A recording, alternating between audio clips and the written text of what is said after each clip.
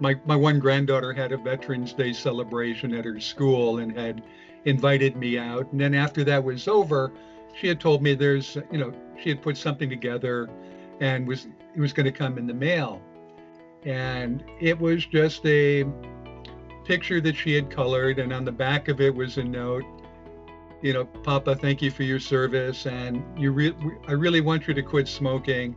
Oh, I don't want anything to happen to you, and Dad wants you to quit too. So that kind of was the trigger that pushed me over the edge to really want to take this seriously and go ahead and move forward with it.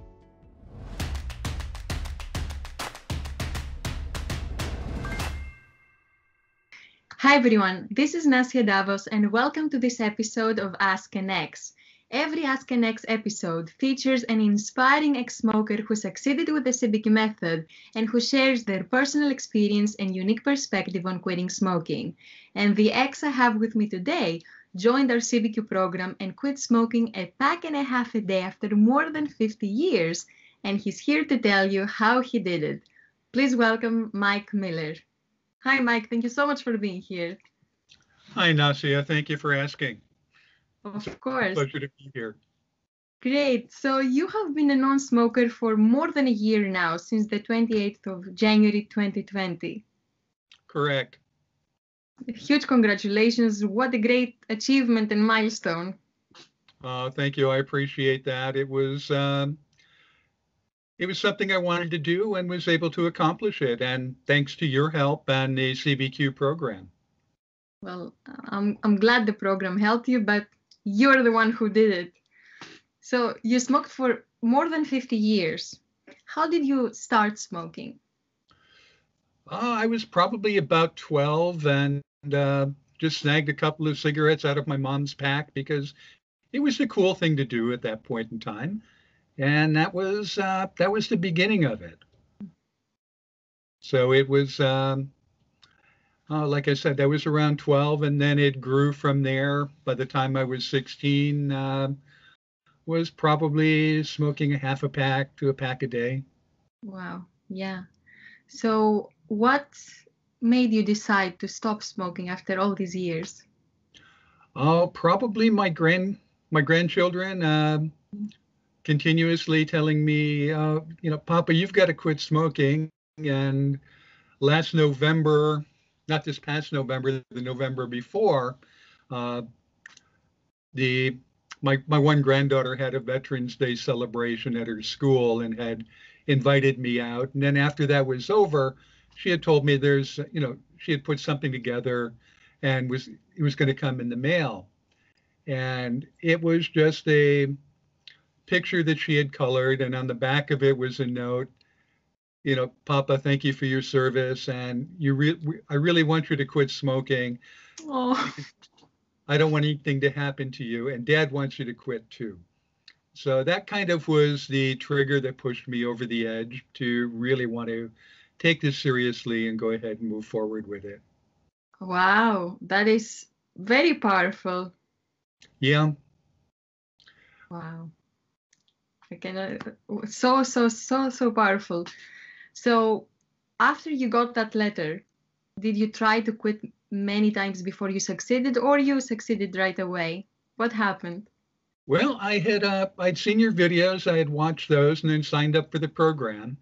I had started, I had a false start back in December and just before the Christmas holiday, and it was not the time to do it. It was just too many things going on. We had a friend coming in from out of town.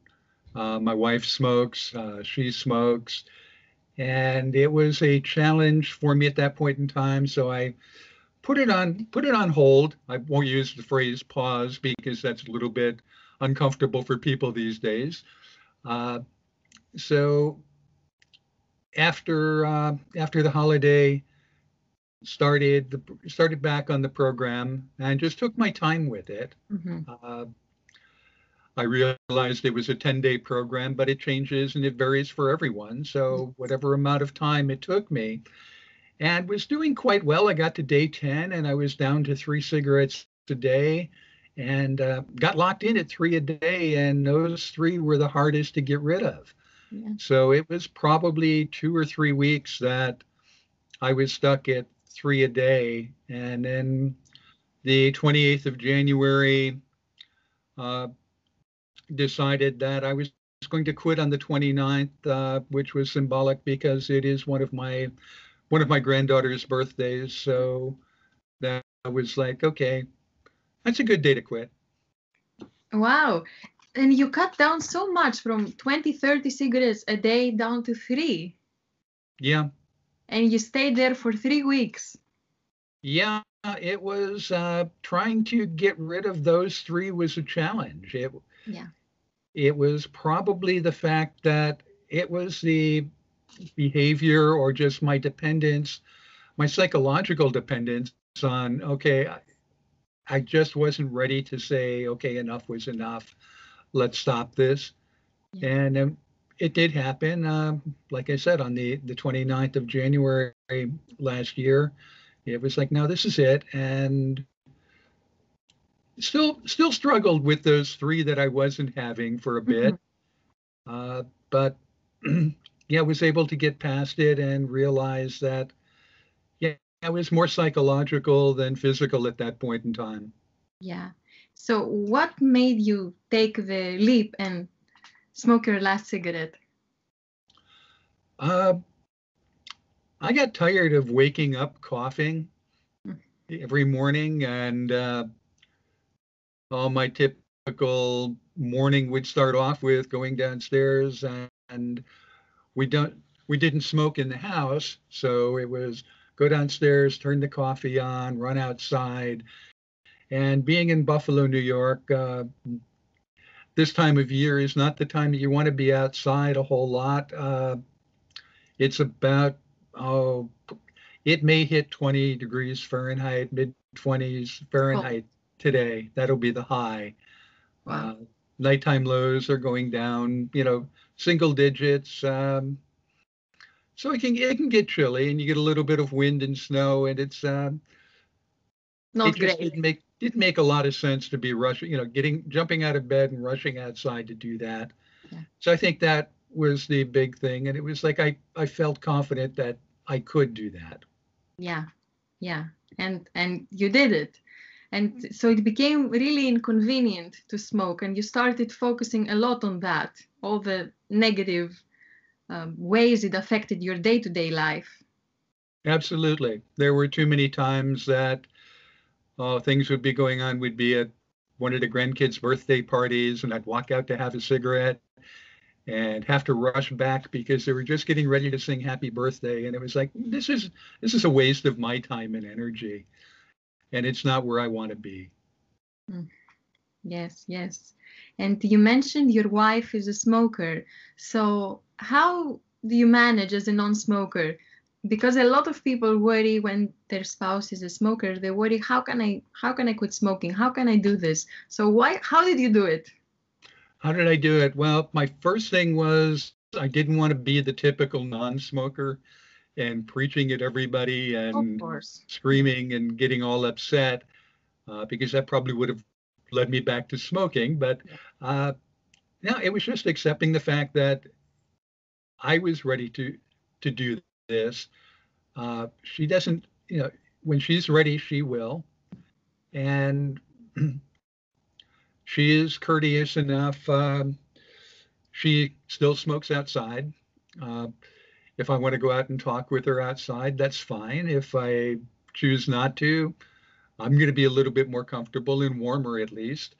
Um, and oh, I didn't know how I would react being in a car if she wanted to have a cigarette. And after spending time at the grandkids' house, she doesn't smoke around them. So all of a sudden, after 6 hours or so, if we're over there, she's ready for one. And if it's her car, she can light up. If it's my car, she can light up too. It doesn't make a difference anymore. So just accepting the fact that, yeah, there are other people in the world that are going to smoke. Uh, she's enough not to smoke right around me. And like I said, we haven't smoked in the house in probably 4 years, Mm. 5 years. So it's not like it's constantly around me. Yeah. Well, thank you for sharing that. I think it's so important what you said, that everyone is their own person with their own choices, and everyone does what they want to do. So you can be a non-smoker around smokers, it doesn't matter. Yeah, it was difficult at first trying to figure out how I was going to handle that, but there are so many people that I have spent time with, and a lot of them are, a lot of my friends are smokers, and I'm not going to lose that friendship because they're going to smoke. Mm-hmm. And it's humorous. There are a number of couples that I know where one of the spouses smoke and the other doesn't. Thank you for sharing that. And Mike, I know you were kind of worried about how you can reward yourself as a non-smoker, and this is like so common. Most of us have used smoking to reward ourselves.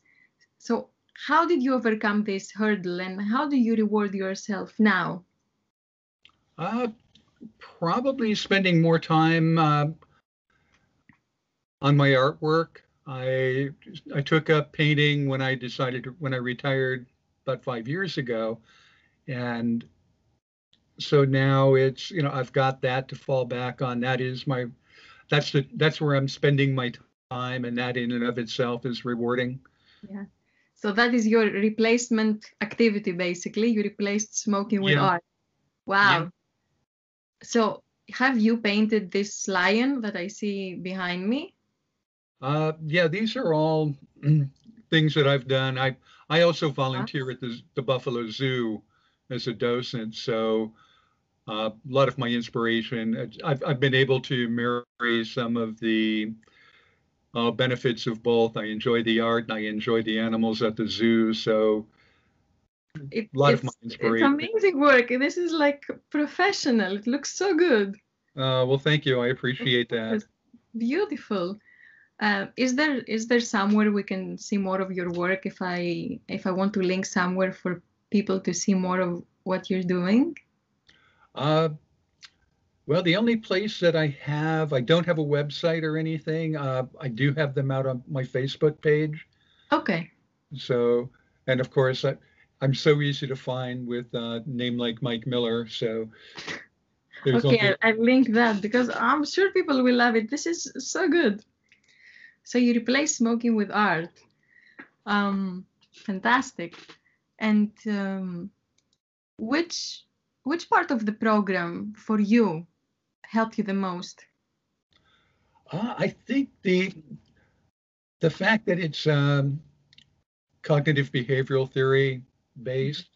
I was a social worker for the last 10 years of my working career and was familiar with CBT. So that I could really relate to that, and it made a lot of sense.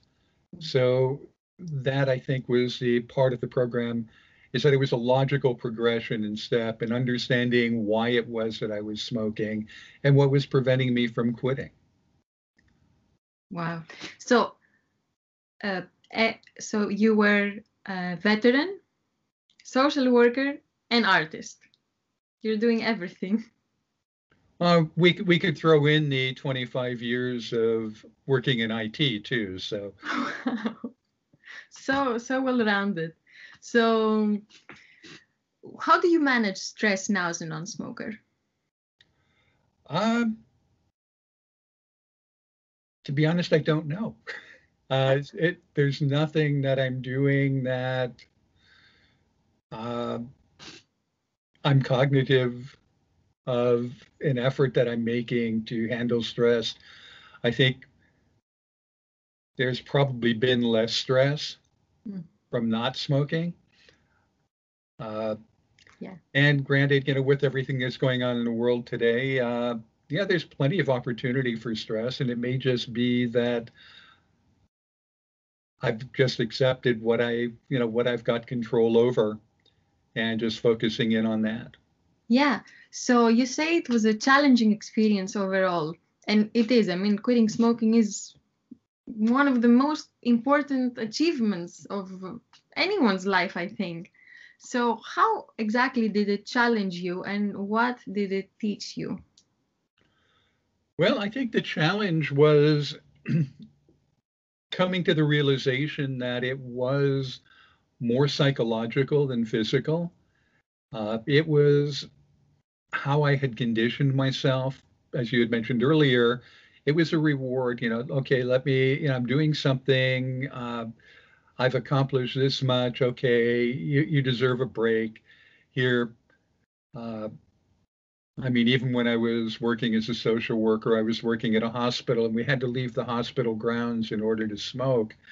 So I was like, okay, let me grab my coat, run out, run halfway across, you know, the parking lot out to the main street and have a quick cigarette and then run all the way back. And it was like, this is not making, doesn't make good sense. Uh, so understanding that it was more the psychological uh, and realizing that the physical portion of it was easier to conquer. It was still that nagging, well, gee, I really just want one. And I think going through the program helped me to identify those, helped me to understand what was triggering it. A lot of it was, it was a reward. It was to fill in a void when I was bored. Let me, okay, I'm bored. Well, now I'm doing something. Well, nah, not really. Really, yeah. So I think that those were the challenge. The challenge was understanding why it was that I was smoking and how to address those issues as they arose. And the program actually did help me out with, coming up with replacement activities and altering my thought pattern. What why did I want this, and how critical, how much did I really want this one, or was it just habit? And the vast majority of them were, well, yeah, I'm going to have a cigarette because this is what I do. This is what I do at this point in time. I'm having a cup of coffee. Let me go have a cigarette. Uh, Now I get up, I have my coffee, and I don't even think about it. Mm. It's, okay, I'm having a cup of coffee, I'm working on the computer. Uh, for those who are struggling with that first hour, I found watching your videos in the morning were the best thing in the world because it got me over, that at least 20 minutes more often than not. Yeah. So doing that in the morning and then just taking my time and then really trying to push it out to hit that hour and then to see how far I could go. And what else helped you apart from watching the videos, which is a great advice?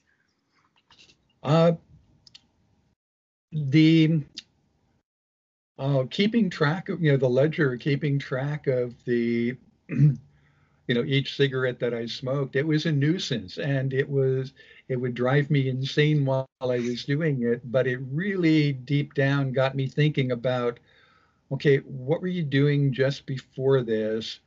What were you thinking? And how important was this cigarette? And all of a sudden it became less and less important.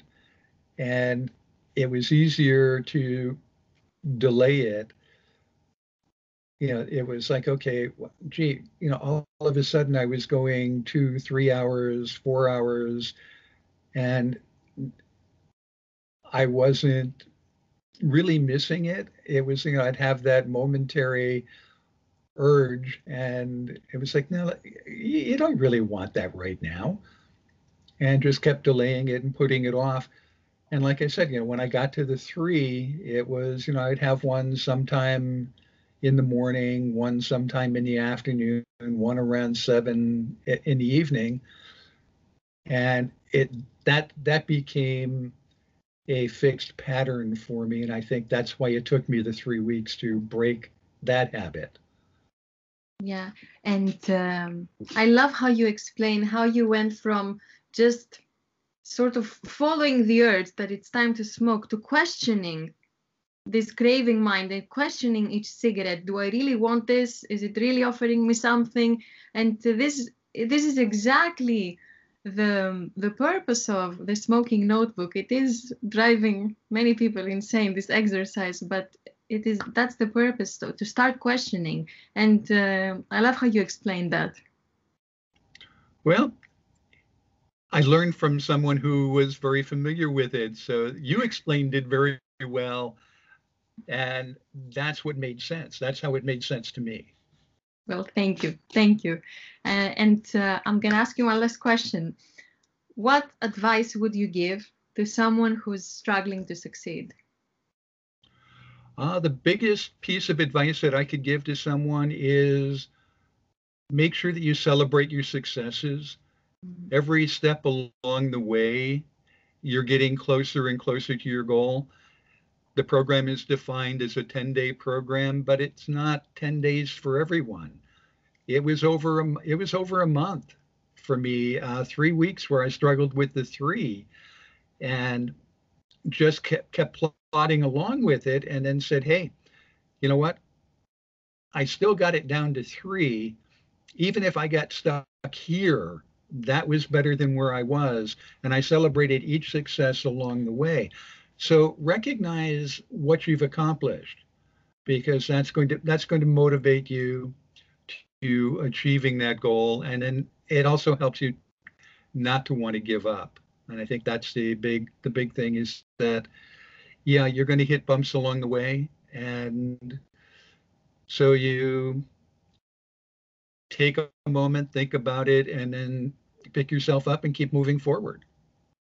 Love it. So strive for progress, not perfection, and celebrate your successes along the way, no matter how small, because they matter.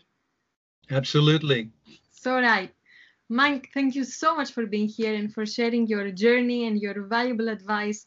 It was really, really great having you. And I know that everything you shared will help many others on their journey. So thank you. Well, I hope so. I appreciate all the help that I've received from yourself, from your staff, from the other people going through, and they're sharing their success and their support. So I know everyone can do this. It's just a matter of setting their mind to it and plugging along, and not becoming frustrated when everything doesn't happen immediately. It may take a little. It's going to take some work. Thank you. Thank you for sharing that. So if you're here watching this video, leave a comment below and let Mike and I know what you're taking away from his experience that's going to help you quit smoking and remain smoke-free. We're looking forward to reading your comments. And thank you all for being here. Have a wonderful day, and I'll see you next time. Thank you, Nasia, and good luck, everyone.